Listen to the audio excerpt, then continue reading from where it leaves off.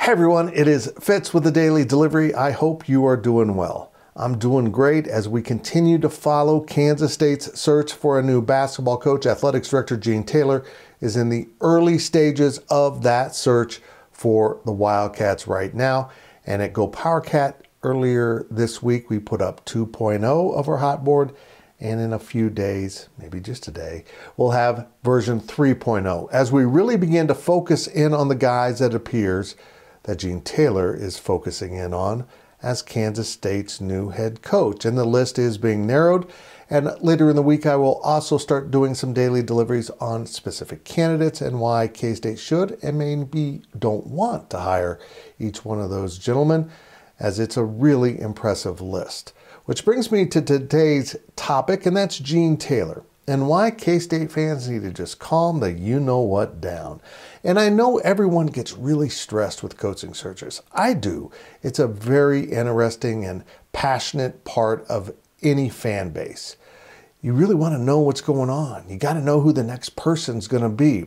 And boy, that was so obvious during Kansas State's search for a replacement for Bill Snyder on the football side. And of course people were stressed. The man was a legend. And Gene Taylor ended up picking a good friend, his former football coach at North Dakota State, Chris Klieman.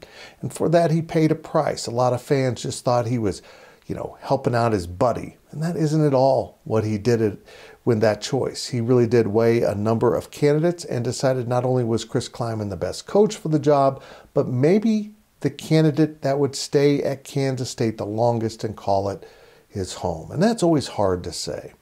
I think he got that one right. In fact, judging from the other candidates who were high on the board, it appears Chris Klieman so far is the most successful, and certainly in his class that came in to the Big 12 that year, he's done very well.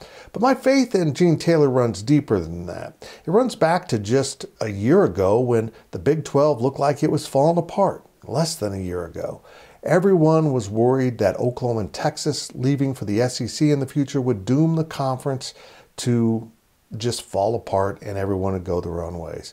And meanwhile, Gene Taylor was the calming force. He never hesitated that the Big 12 would exist on into the future and thrive with new members. And you know what happened? Exactly that. The guy is pretty darn calm. He's a steady hand at the wheel, and I am fascinated to see who he picks.